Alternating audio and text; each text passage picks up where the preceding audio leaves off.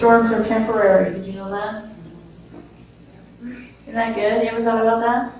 Storms are temporary. Why turn with me to 2 Timothy, the 2nd chapter.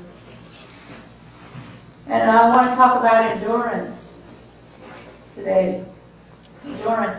You know, so many times, I don't know about you, but when I've gone through difficult times, tests, tribulations, trials, whatever you want to call it, I've often would rather have preferred that didn't happen. How about you? You know, sometimes we get to a place where we ask God, why me? Why is this happening to me, God? And the Bible is very clear in that when Jesus spoke in chapter 16 of the book of John, just as he was about to take off, just as he was about to go to the cross and leave, he told his disciples, you're going to have tests. Guaranteed, you're going to have trials. And that's the one thing that we struggle with, I think, mentally, is why is this happening? Why do I have to go through this? Why is this so much harder than it should be? Am I the only one that feels like that sometimes? The bigger picture is that we can get to a place where we actually rejoice in tribulation. Jesus said, be of good cheer or rejoice when these things happen. If we haven't got to a point in our lives where we can rejoice in the middle of a trial, in the middle of a test, then we haven't arrived. There's still some things that we need to learn. There's still some trials we need to go through. Because Jesus wouldn't tell us to be cheerful and to take, you know, to rejoice in trials if it weren't possible. So our perspective can change as we grow in the knowledge of Christ. You know, Paul said, when he talked about the thorn in the flesh, and it's real clear, he says what it is. It's a demonic spirit that came after him. It doesn't say it's a sickness. But he had so many revelations. The Bible says, you know, he's talking about a man. He calls, I believe, himself the third person. There was a man caught up into the third heavens, he says. And he saw such things, such astounding, ecstatic, glorious things, and then he couldn't even talk about those things. But the Bible says, because of the extent of the revelations, Paul said, was given unto me a thorn in the flesh, an angel or a messenger of the devil, he says, who came to buffet me, to harass me. You know, God allows things in our lives to happen because we need to change. We need to grow as He is, into that same picture, into that same image, the Bible says. And Paul said, this happened to me lest I become arrogant, full of myself, because I got these revelations. Paul saw things that we will never, most of us will never see, ever. And the temptation for Paul was to become boastful of what had happened to him. And, you know, he said, I'm not going to boast in that. I will not, I refuse. He said, even though I have a right because I actually saw these things, I learned these things. Such things that cannot even be uttered in this life were so glorious. But he said, I won't do that. I will instead boast and rejoice in my own weakness, in my own frailty, in my tribulations, he says, in my tests and trials. Why? Because when I am weak, then I am strong. We're going to start there. Let's go there instead. We're going to come back here to 2 Timothy. Go to 2 Corinthians 15. Paul in other places talks about his weakness. He talks about the trials and tests, and even James talks about having the ability to be to rejoice in tests and trials. You see, the reason we don't want to rejoice in tests and trials is because we're selfish. Did you know that? Our focus very oftentimes is me. You're called to walk as Christ and to live in this world as sons and daughters of God is not based on that image of selfishness. It's built on the image of selflessness. Selfless. You know, this is what Jesus was talking about when he said, if you want to follow me, if you want to be my disciple, take up your cross and follow me. Amen. Jesus gave himself for all. That was the focus of his whole life. That was the focus of his mind when he went to the cross, was to die for everyone else. His focus was not self. We are called to live selfless lives, but we can't get there until we go through trials, until we get a revelation that Jesus had that took him all the way to the cross, that allowed him to endure every test. He endured every speech of hostility against him. He endured every act of hatred, every act of violence. He endured that, and he kept his heart and his mind right. See, he was selfless because his focus when he got up every day was not how am I going to get through this. That was not his focus. See, that's our focus. And this is where we get trapped. Lord, help me get through this. I hate this. This is too uncomfortable. Can't you make it go away? Paul said he prayed 3 times for God to take away this harassing demonic spirit that operated through men who hated him, who tried to trick him, who tried to deceive him, who tried to set him up to fail in ministry. Okay? He prayed 3 times. And you know what the Lord said to him? He says, my grace is sufficient. See, we don't employ the strength of grace because we're too busy trying to get out of the problem. Not knowing the problems can be handled by the problem solver if we would give it to him and we would rest in the victory that he's already won. The life of a believer should be a life of rest, not struggling and wrestling with God to fix things for us. That completely changes our outlook. It completely changes how we see the test and the trial. If we're always running from the devil, we're never doing what we're called to do, and that is to reign and rule in this life. Amen?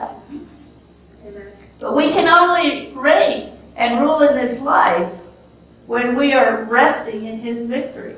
We're trusting in what he did, that it was always and will always be more than enough for every situation we come into.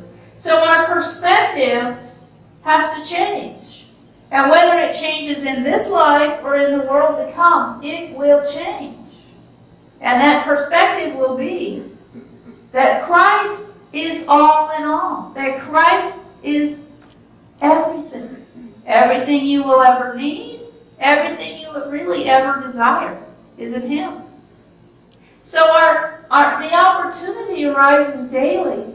When you have a test, when you have a problem, when challenges come, we can look at them through ourselves, through what we need, or we can look at them through the one who has fixed it. We can rest in his victory. That's why Jesus said, be of good cheer when tribulation comes, because I have overcome. I've overcome everything. And what that allows us to do is to look at the opportunity, or look at the test as an opportunity, look at the trial. This is an opportunity for God to be glorified through me, through my life. And because of that, I can rejoice in this situation. You know, we've been through a lot these last couple of years. It seems like, boom, hit after hit after hit after hit. Anybody feel like that? You just like, every time you turn around, bing, there's a new arrow.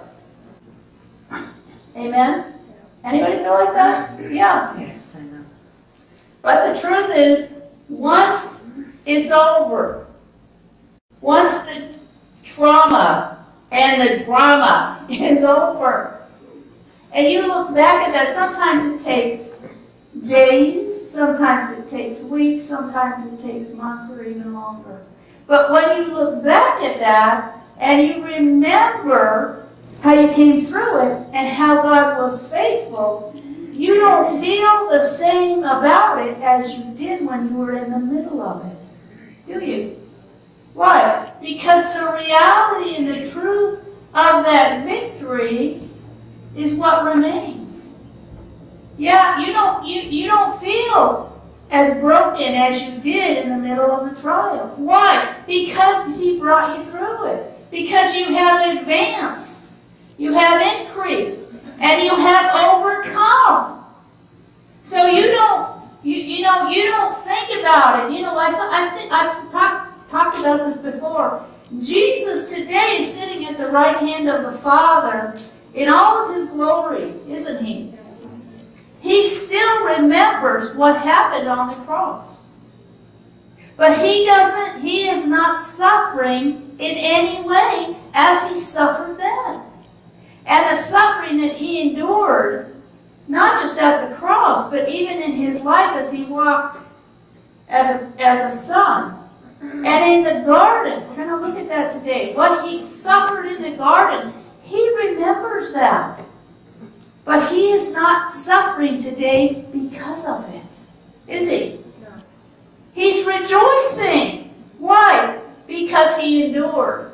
And He endured the same way you and I endure. We look to the one who has given us victory.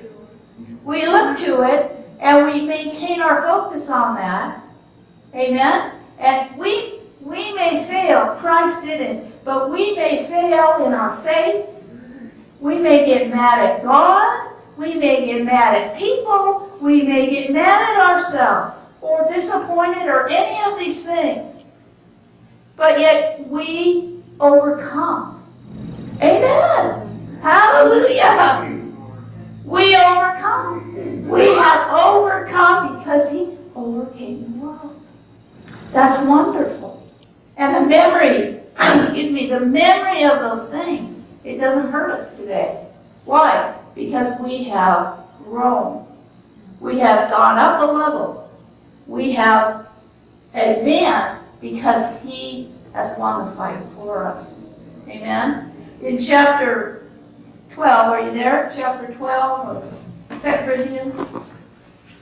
Paul's talking about this messenger, this demon that came against him to harass him, to trip him up, to try to get him to fail. You know, the enemy doesn't want anything good for you. He doesn't want anything easy for you. He wants it hard. He wants you to suffer the way he knows he's going to suffer one day. Verse 9, let's start there.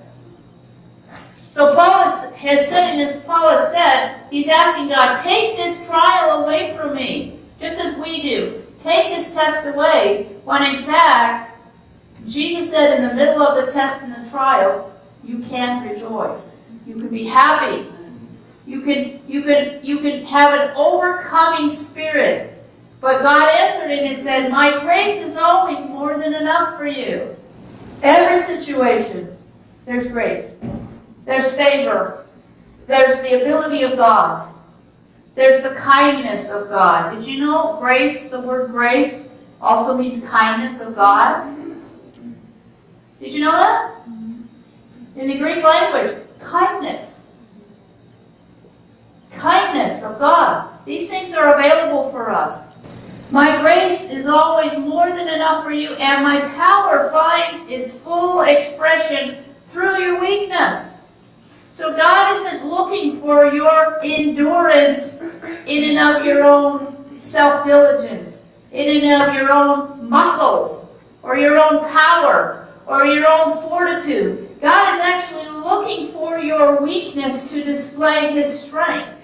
Paul talked about the revelations that he got, needing, that caused the necessity for him to come to a point where he realized, I have all this, I've seen all this, but I am nothing. I am nobody in and of my own strength, in and of my own self. And God proved it right there to him when he said, Lord, I can't handle this situation anymore. You've got to take it from me. See, his perspective needed to change, just like our perspective needs to change. He says, my power, God says, my power, my strength finds its full expression through your weakness, not through your strength, not through your power, through your weakness. So Paul says, so I will celebrate my weaknesses. For when I'm weak, I sense more deeply the mighty power of Christ living in me. Sometimes we need to fail to understand this perspective. Go to the next verse. Sometimes we need to slip. Sometimes we need to make mistakes to see we need Him. We are not sufficient of ourselves. We're not enough. Our strength is not enough. Our knowledge is not enough. Our patience and endurance is not enough. I need His power. And His power is displayed in my weakness. So I'm not defeated by my weakness, but delighted. Now either Paul's way off base, or Paul's inspired by the Holy Spirit when he wrote these words. Now we have to make a choice there individually. He says, for when I feel my weakness and endure mistreatment, when I'm surrounded with troubles on every side and face persecution because of my love for Christ, I am yet stronger. Now he makes a qualification. You know, we can be hated and we can be persecuted and we can have tests and trials, not just because we love Christ, but we can have these things because we love ourselves. We bring it on ourselves. We make bad decisions. We're selfish. We live for ourselves. We try to promote ourselves. We'll suffer because of that. Paul's clearly stating that's not what I'm talking about here. He says, I'm talking about you and I suffering and having trials and tests because we love Christ, not because we love ourselves more than Christ. Peter differentiates the same thing. He says, let those that suffer in this life suffer because of Jesus, not because you're selfish, not because you're stupid, not because you're carnal or weak in the spirit, because you're fleshly. Amen? So we've got to differentiate, is why is this happening to me? Is there something in me that needs to change because I brought this on myself? Come on. If you've lived more than 20 years, you've brought things on your own life. Come on, you've made them bad decisions. You've overcharged your credit. You bought something that you couldn't afford. God didn't make you do that. Amen? You got involved in relationships you had no business being involved in. God didn't make you do that. See, differentiate between selfish motives and motives that cause persecution to come. Motives that are right. Amen? You understand what I'm saying here? Paul's very clear. He differentiates.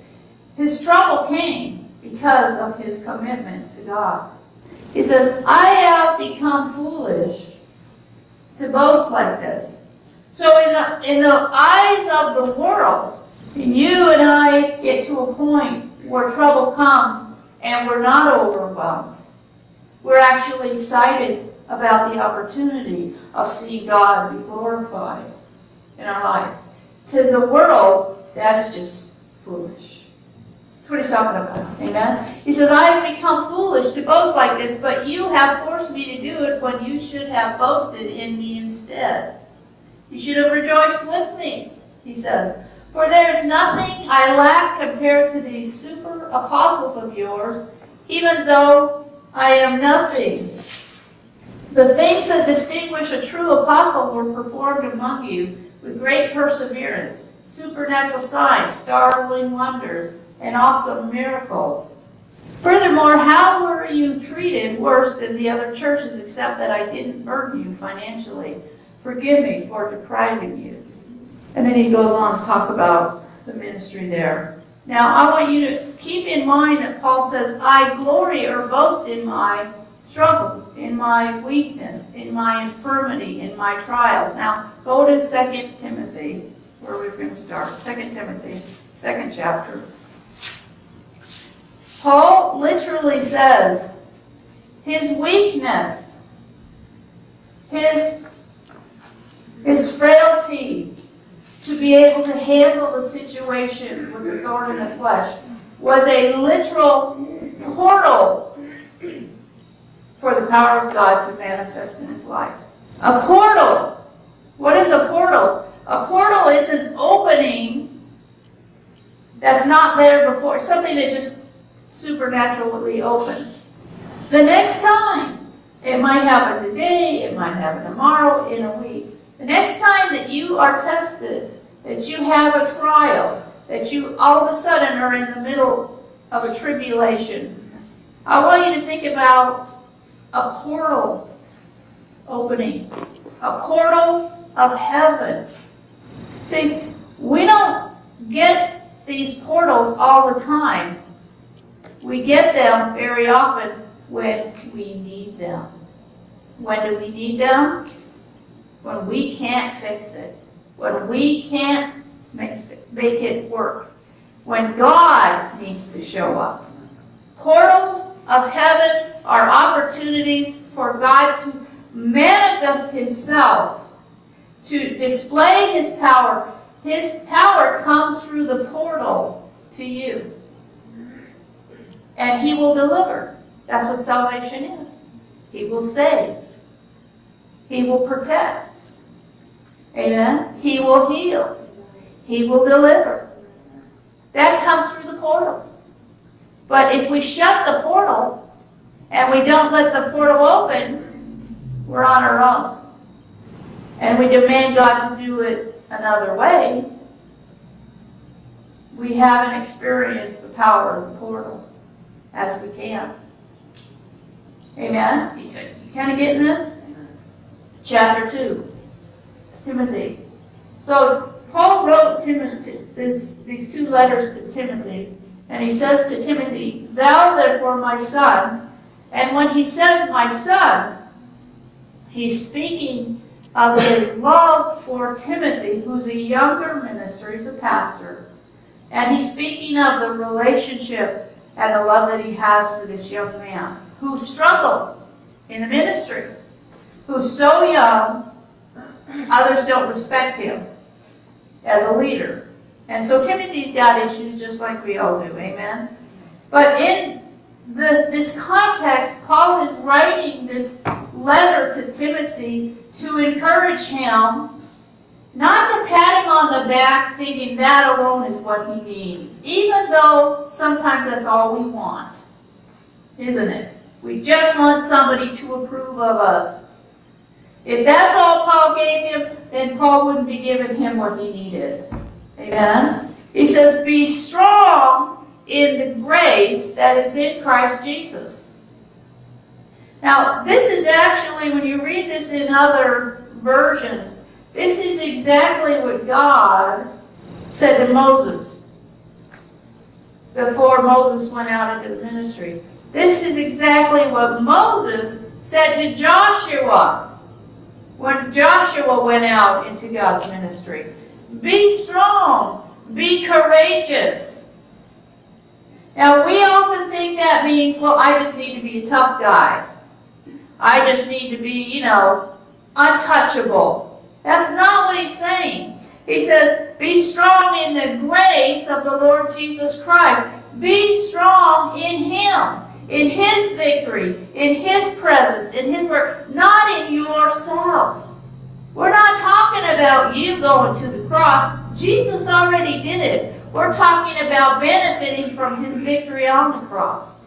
Amen. He says, be strong, be courageous, because of your union with Jesus Christ.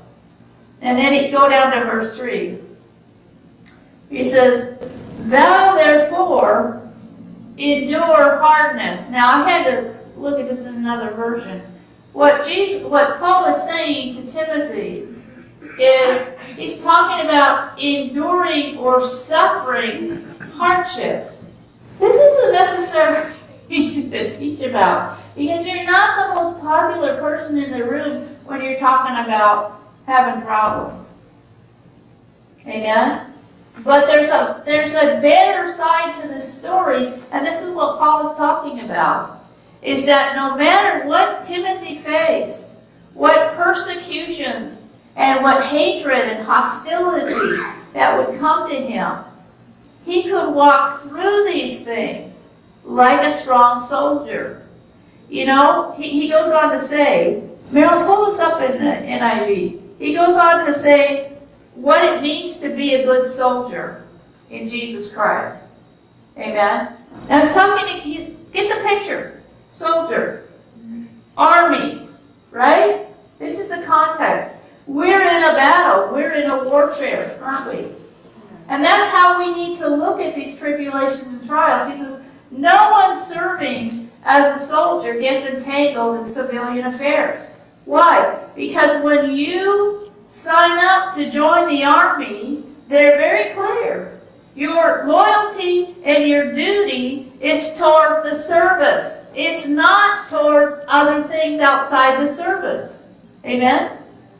So your loyalty and your duty in the affairs of this life, because you are called to be a soldier in the army of Jesus Christ, your attitude, your commitment, your loyalty is to Him and to His kingdom. Don't be entangled with the affairs of this life. Don't get caught up in what's going outside of the kingdom. It will control your thoughts. It will cause you to become depressed or slip up, frustrated, ensnared. It will become a hindrance to you. To what? To your victory as a soldier. To your victory in overcoming the battle. We are in battles every day, guys. Well, why does it have to be like that? You're here. You got stuck here. You didn't go there yet. You're here for a reason.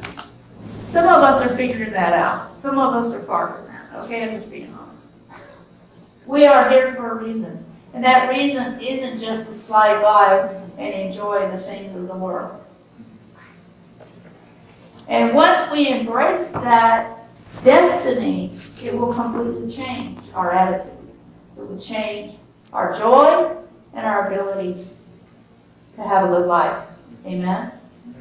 That's just true. He says, no one serving as a soldier gets entangled in civilian affairs, but rather tries to please his commanding officer. Go to the next verse. Similarly, anyone who competes as an athlete. So this is another analogy. It's like running a race.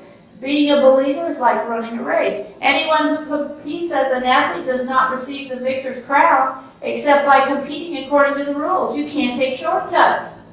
You can't do it your way. Well, I want to do it my way. Well, you're not going to win the crown. You're not going to win the prize. You're going to get defeated. You're going to end up in the ditch. And then you're going to say, well, where's God? Well, He's not in the ditch. Why'd you take a shortcut? You got to do it your way. No. Paul says, do it His way. And what? You'll receive the victor's crown.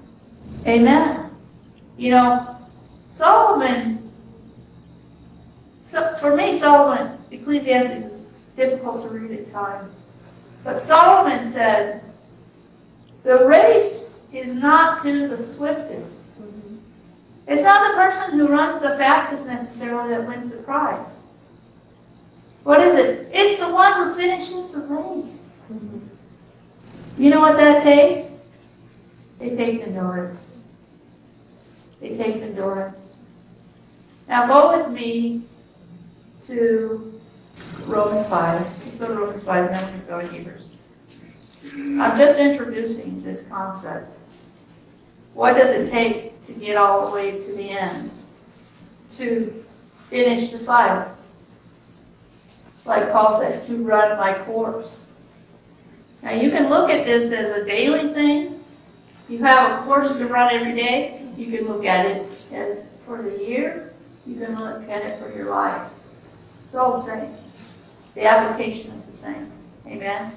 In Romans, the 5th chapter, Paul says in verse 1, therefore being justified by faith in who? In Jesus Christ, in the finished work of the cross. That's how we are justified before God. Amen? Simply, we're never justified by our own actions. We're never justified by our own works. If we could be, then Jesus would not have had to die. Amen? Therefore, being justified, or being made right with God by faith, we have peace with God. And if you don't have peace with God, it's probably because you're trying to justify yourself through your work. But no, we believe on Christ and we have peace with our Father God through the Lord Jesus Christ. By whom, he says, also we have access by faith into this grace, wherein we stand. Now, what did we just read? He says, be strong and stand in the grace of Jesus Christ, in his kindness, in his gift, in his gifts, in all that he's done, in his victories. He's overcome. You know, when you stand in the grace of God, you are resting on his ability and not your own. If you're not resting, you're striving. You're fighting. You're fighting yourself, you're fighting God, you're fighting people. Amen? We're called to a life of rest. And in the life of rest, grace will bring you to places you cannot go on your own. By whom we have access by faith into this grace wherein we stand, and rejoice in hope of the glory of God. And rejoice that the glory that God himself, the God of glory, has and has shared with us. Amen. We will see the manifest glory of God. And this is not someday in heaven, in the great by and by. It's today. Amen. It's tomorrow. It's in this life. And not only this, Paul says, but we glory or rejoice in tribulations also. I'm not going to ask you for a show of hands. But honestly, ask yourself this question. Do I rejoice? That's what that word glory means there. It's different than the doxa glory. Okay? Do I rejoice in tribulations, or do I whine? Complain. This is a good one to put on the fridge. This is a good scripture. And when the tribulation comes, go read it and ask yourself, okay, I have a choice here. I can glory in this problem. I can rejoice in this problem, or I can complain. You see, this is what happened to Israel in the wilderness. What did they do? They not only complained, but they accused Moses and they accused God. You don't care. Where are you? You know, you either do it according to God's rules, you win the prize according to the way he wrote the rule book, or you don't win. You can't make up your own rule book. Why? Not because you're not God. Your life is like a vapor. Here today, God tomorrow. That is in comparison to God. Amen. But we glory or we rejoice in tribulation also, knowing, okay, tribulation is an opportunity for you to grow. I'm enjoying this. I hope somebody's open-minded enough to see. The news is good. Amen? God is good. He doesn't want us to suffer, but He knows we need change. And He knows that He can manifest Himself through the portals of heaven and not only affect your life and affect your change, but be a blessing to you so you can be a blessing, a greater blessing to others. Otherwise, just take us all out of here, God. What's the point? Well, the point is to suffer. The point is to live like a worm. No.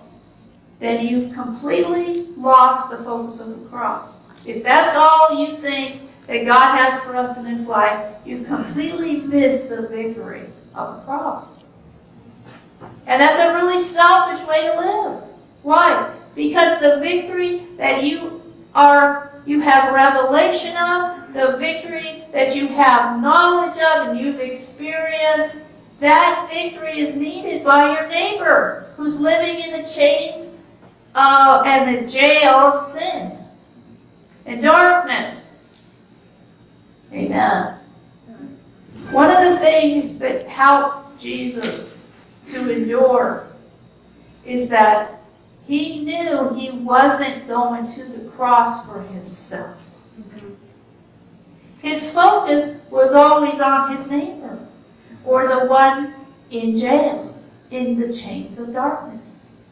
He did it for you, for others. See, when our focus is only me and me getting out of this mess, that's a miserable way to live. We can live like that. You can have Jesus in your heart and go to heaven, but you'll have a miserable life. I don't want a miserable life. Neither do you. So, he says, knowing that trouble, trials, situations, difficulties work patience in you. And patience works what? The King James says experience, but that the other versions say endurance. When you experience victory over a trial, and that situation comes up again, you don't look at that trial as a victim, do you? No, because God brought you through before, and you have victory over that. That doesn't mean you'll perform perfectly every time, but your attitude towards that tribulation, towards that trial, is now based on victory. You are not a victim. You are a victor through Jesus Christ. You are an overcomer. So that trial works a different attitude in us. An attitude that allows us to stand in the grace of Jesus Christ when that comes against us and not lose it. And not, throw ourselves on the bed and have a pity party like we did the first time or the second time. We have now grown in the knowledge of the strength of that victory. And we've completely changed. And some of the victories that we've won over the devil's smart enough to know not to try to pull that again because he won't get away with it this time. Why? Because you won. Because each one of these attributes or characteristics that Paul's talking about here is like steps on a stairway. You're advancing. You're going up. Amen? Tribulation works patience. That's above the tribulations. Patience works endurance. That's above the patience. Amen? And endurance or experience works hope. Hope, what? Hope isn't just wishful thinking. Bible hope is the confident expectation that God is going to come through. Now let me say something here. When you pray because you're in the middle of a mess, you have a problem, you have a trial, you have a shortage of something, or you need something, and you don't know how it's come through, do not put your expectation on one little thing. This is how it's going to happen, this is what has to happen, and this is when it has to happen. Do not fall into that trap. Why? Because your hope should not be on those things. Your hope is in Him, not those things. When you put your hope and your confidence, your faith in Him, His Word, and what He's promised, then what's Paul say? This hope, you'll never be ashamed. You'll never fall short. You'll never feel like God failed me. Why? Because you didn't put God in a box. You let Him be God. If God wants to fix it this way, but I said, no, you got to do it this way, God. You were saying, my playbook, God, my rule book, God, not yours. See, this isn't easy because, we pray, I want this specifically, I have to have this. You know what? Maybe God's saying, well, you really, if I gave you that, I can see down the road that would hurt you. Why? God sees tomorrow. He sees the next month. He sees the next year. He sees eternity, and you and I see the end of our nose. That's what we see. So when you put your hope in Him, He won't disappoint you, and you will never be ashamed. But if you put your hope in this specific answer, you're going to be disappointed. For sure. Hope makes not ashamed, because of the love of God shed abroad in our hearts by the Holy Ghost, which is given unto us.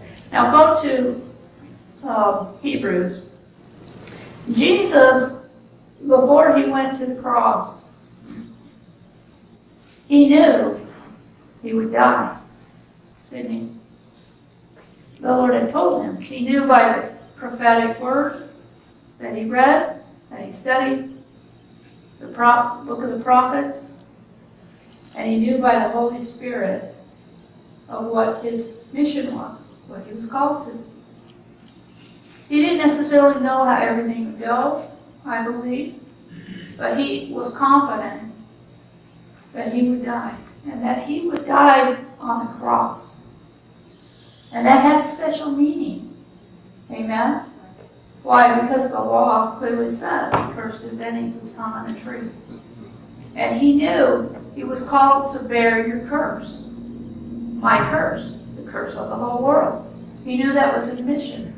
And if He died somewhere else, He wouldn't fulfill the law. He wouldn't fulfill what was needed to bring victory for the whole world. Right? In chapter 12, Paul says in verse 1, and I say Paul because that's my opinion. I think after you study Paul enough, and I could be wrong, I think Paul was the Hebrews. Wherefore, seeing we also are compassed or encircled about with so great a cloud of witnesses, let us lay aside every weight. Now, what's he talking about here? What is this cloud of witnesses? If you read chapter 11, you will see that through this chapter 11, there's all kinds of testimonies about people who had horrible problems in their lives, but endured. Why? Because they trusted God. He says, in that context, he's saying, you're going to have problems in this life, but these are wonderful examples to go through this chapter 11 and to find somebody you can relate to. And know God brought them through, even though they didn't ever experience in your life what you have through Jesus Christ today. They became victors through the faithfulness of God. Amen? But some of them gave their lives. Some of them were martyred. In fact, one of the Greek words here is martyrs. These witnesses some of them were martyrs. They gave their life for their testimony, for their witness, for their confession. But he says, wherefore, seeing you've got this whole history of like believers who've overcome in this life by faith in God, by faith in His Word. They call chapter 11 the hallway or hallmark of faith, don't they? He says, with this great evidence, this historical testimonies, these eyewitnesses of God's faithfulness in the worst of conditions, without food, destitute, completely thrown out of society. He goes on and on about what they gave and what they lost. He says, with all that, he says, now let us lay aside every weight and the sin which doth so easily beset us, and let us run with patience the race that is set before us. So that's the context. With that in mind, knowing you're not the only one going through this test. And there have been people who have endured much more, and they got to the end of the race. Okay? Now, I want to pull this up in the Passion because I want to talk a little bit about weights. Weights and the sin. Let me start there. The sin that so easily besets us. So many times I've read this verse and immediately was condemned by something that I had done. The sin that besets us. You start preaching on sin, and people start making a checklist. Yeah, I did this. I did this. Oh, God help me, I did this. Come on. But that's not what he's talking about. There is one sin that all of us equally share, that affects every person, even those who are born again, who are in the body of Christ. There is one sin that besets us. Did you know that? It's the sin of unbelief. That's it. Unbelief. Unbelief will ruin your life. Will cause you to fall into a trap or a pit, a snare, and become ensnared by the enemy. Unbelief. What is that? Not believing what God says about it. About what? About whatever situation you're in. What does God say? You can choose to believe it, or you can choose to reject it. But you will be ensnared by those thoughts if you do not believe His Word. Because in His Word is life. Not death. Amen? It's life. And life is liberty. So let's read this in the Passion. As for us, we have all of these great witnesses in chapter 11 who encircle us like clouds. So we must let go of every wound that has pierced us and the sin we so easily fall into. Wounds that have pierced us. Wounds that have pierced us. In fact, the commentary for the Passion talks about arrows that have pierced our hearts. He says we have to let go of these things. Well, what is an arrow that has pierced us or bruised us or hurt us?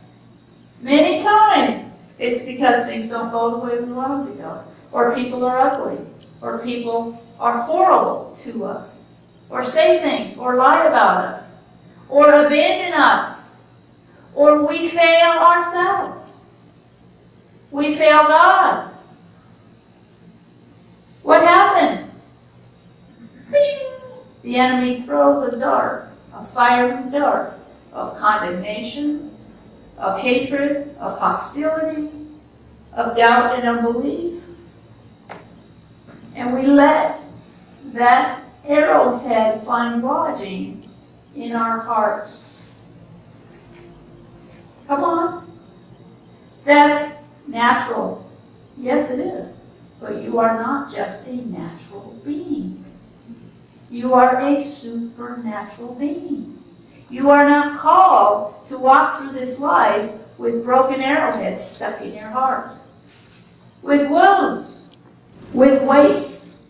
When he says weights, the Greek talks about things, masses that are heavy. If you get enough of these arrowheads and weights in you, you will no longer be able to walk upright. You'll be damaged goods.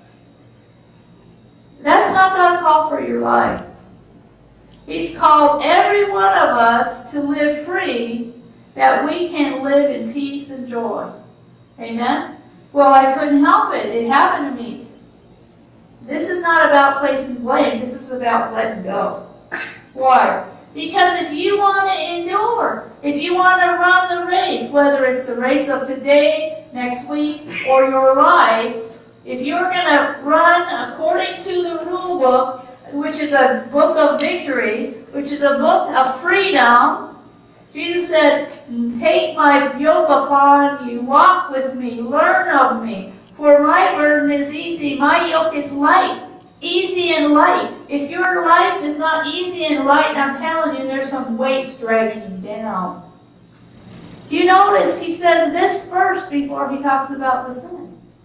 This is actually more important than being delivered of the sin. Why? Because if the weights are not taken off of you, the sin will continue to drag you down. So, weights actually keep you from running your race. Keep you from the things that God has for you. Did you know that? Weights, arrows, trauma, damage, hurts. We need to let go of them. How do we do that? How's that happen? Well, for every one of us, it's different.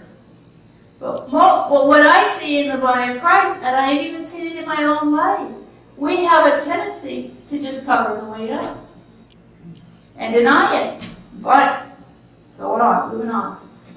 If the arrow's still stuck in there, it's going to start to fester. It's going to start to smell and rot. If, in fact, what God wants for you is liberty, freedom, and for you to finish your race, then you've got to let Him have the weight.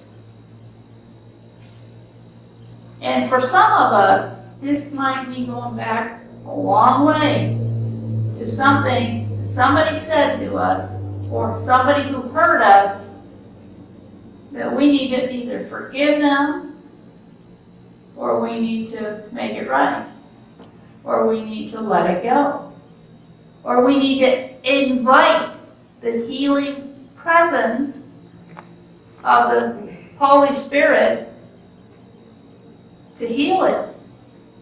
This isn't something we can do ourselves, or we would have done it. But a weight will drag you under. A weight will drag you down. Well, the Holy Spirit knows everything about you. He knows if you've got broken arrow tips in your heart. Come on. And I'm speaking allegorically. He knows, but He will not take them if you won't let go of them, if you're not willing. Verse 2. I'll read it up here. We look away from the natural realm, and we fasten our gaze onto Jesus, who birthed faith within us. The King James says He's the author and the finisher of our faith. He's the pioneer and the perfecter of our faith. He is the original, or the originator of our faith. Why? Because He lived a life on this earth, and He overcame everything that you're facing, or that you will ever face. He overcame by His faithfulness. Amen? And we fasten our gaze on Jesus, who birthed faith within us and who leads us forward into faith's perfection. His example is this: because His heart was focused on one thing, but He went through this greatest trial, which was the cross. His focus was on the joy of knowing that you would be hid. That you would be reconciled to the Father. That you would be one with him. He endured the agony of the cross and conquered its humiliation, and now sits exalted at the right hand of the throne of God. Jesus endured because he looked at the cross, at the trial of the cross, as an opportunity for you, for someone else. This wasn't Jesus, as in the garden, begging to get out of the cross. Jesus never begged God to get out of the cross. Did you know that? He begged God to keep him alive so he could die on the cross. Did you know that? Remember when he was in the garden, even though the disciples were there, he was completely alone. They were asleep. They weren't with him. There was no one with him but God. And when they woke up, he's like, guys, he says, I have sorrow as unto death. In other words, I'm dying.